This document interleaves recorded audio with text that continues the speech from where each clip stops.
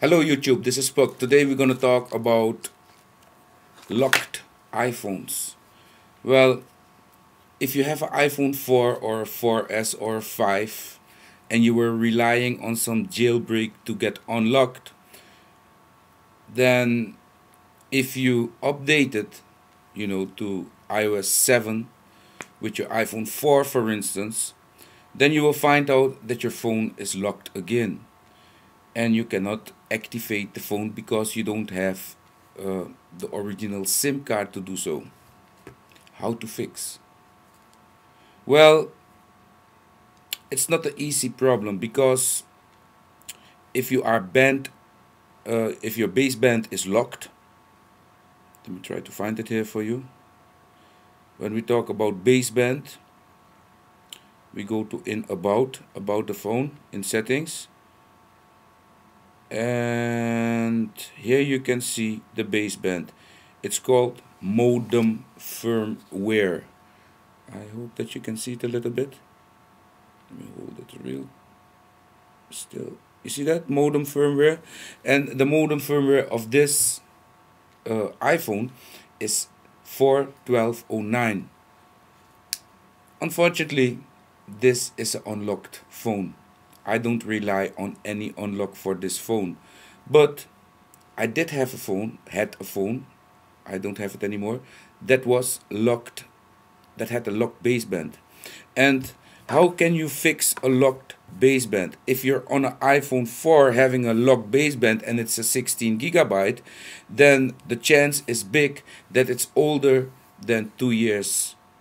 And if it's older than 2 years, you can probably just call the provider, if you know to what SIM it was locked and how to find out what SIM you're locked to.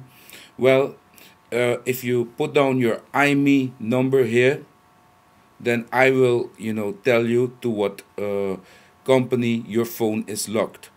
This is of course only for iPhones, not for Samsung or any other phone. Only for iPhone. This is only for iPhone users that have a home screen that they cannot enter. However, if you are updated to 7.12 and you come to some screen that is you cannot bypass because you cannot activate, and you cannot even get into the home screen, so you cannot even make a picture or watch some whatever with the thing, you cannot use it as a hand computer, then you're totally screwed, right? Well, don't worry. To be able to enter the home screen, and that does not necessarily mean unlock the phone, because the problem is that at this moment the tool that we used to create a custom ROM and to it doesn't work on the 7.x. So what we have to do, the first thing that we need to do is to go back to downgrade to 6.13. And how can you downgrade without having your what is it called, without having your SSH files saved? I was totally confused. I was thinking of something else, but there are ways to also unlock your iPhone 4G. This does not always work for the 5 and for the 4S, but for the 4G I know it works, and I'm gonna make a video about that, how to downgrade, because we're gonna downgrade this phone. It's running 7 point, I think the very latest 7.12, I think. Let me see. Yeah, it's running 7.12. Can you read it? And the 7.12, in fact, we're gonna downgrade back to 6.13, and I'm gonna do that with the iPhone 4G. So in fact, I can only talk about the 4G because I don't have the 4S or I don't have the 5. I only have the 6, and I'm not gonna jailbreak my 6 because it still has warranty. Maybe after 2 years, when it's warranty free. When the warranty is over, I might do it with the 6, but for now I won't do it yet because it's my private phone. So peeps, what we must do is to find out how we can downgrade to 6.13.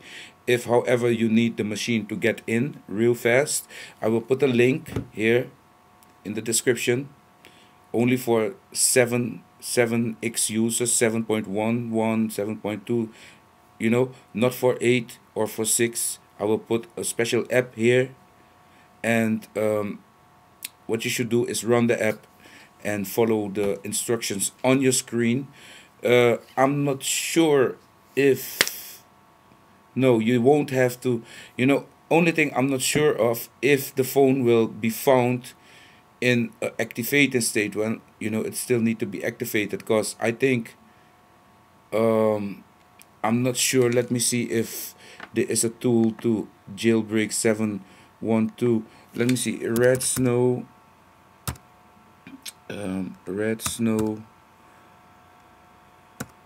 for iOS 7.1.2. Let me see if there's a Red Snow, because download Red Snow. Okay, if you're looking for, there you go, baby, Red Snow bloody blah. If you're looking for a jailbreak for iOS 7.1, 7.11 or 7.12, then download Pangu. You see? So, but I'm not sure if Pangu will unlock the screen, because in fact,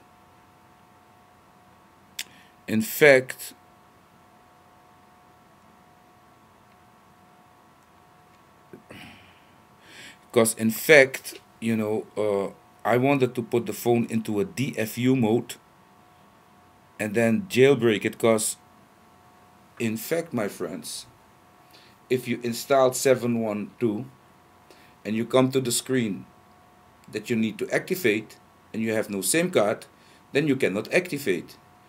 And in previous versions, I would put the phone into a DFU mode, connected to iTunes or connected to the computer, and then, you know, jailbreak it with Red Snow.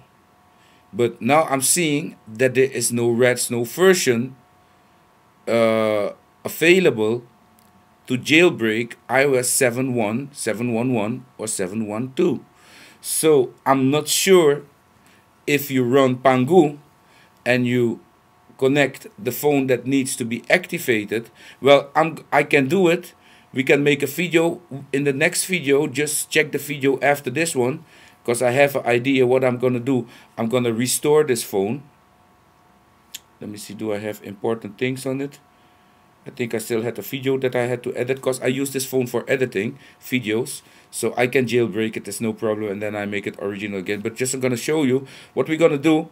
We're going to get this phone back. I'm going to reset it in my next video, so make sure that you subscribe. In my next video, I will show this phone being resetted, all settings. It's not jailbroken, so it should, you know, go to the activation screen, and then I'm gonna do a jailbreak with Pangu while it's hanging on the activation screen, while it's not activated yet. So, and then we're gonna see if that will work, because if that does not work, then in fact we have a problem, and then you have a problem. You will have a problem then, because you cannot activate your phone. Putting in the power for my Mac, but do you understand?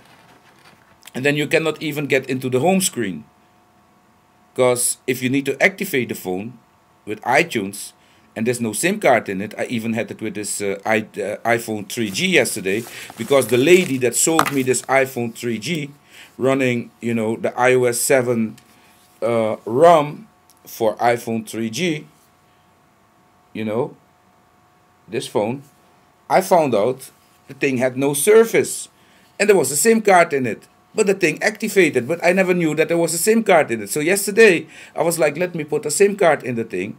And then I saw, blah, blah, unlock. So this thing is relying on some jailbreak. You know, I need to jailbreak this thing to get it unlocked. The lady never told me that. But I don't care, it's okay. Because I wanted this phone just to, you know, make to run the iOS 7 ROM, you know, on the iPhone 3G. It looks amazing. And later more about this, because I just reinstalled other ROM and it runs fantastic. I need to show it to you later. So make sure that you subscribe to my channel, and then in my next video we will start with a phone that is hanging to be activated, and then we're gonna see how we can activate iOS 7.12 in our next video without a SIM card. Also, we're gonna see how to jailbreak or how to go back from 7.12 to 6.13. We must check that, and yeah, we're gonna do it with the 4G. So all my users with iPhone 4G, make sure that you tune into my next video or the video after that one, because in my next we're gonna first try to, you know, get into an iPhone 4 that is hanging to be activated after a complete reinstall. Until then, I talk to you then.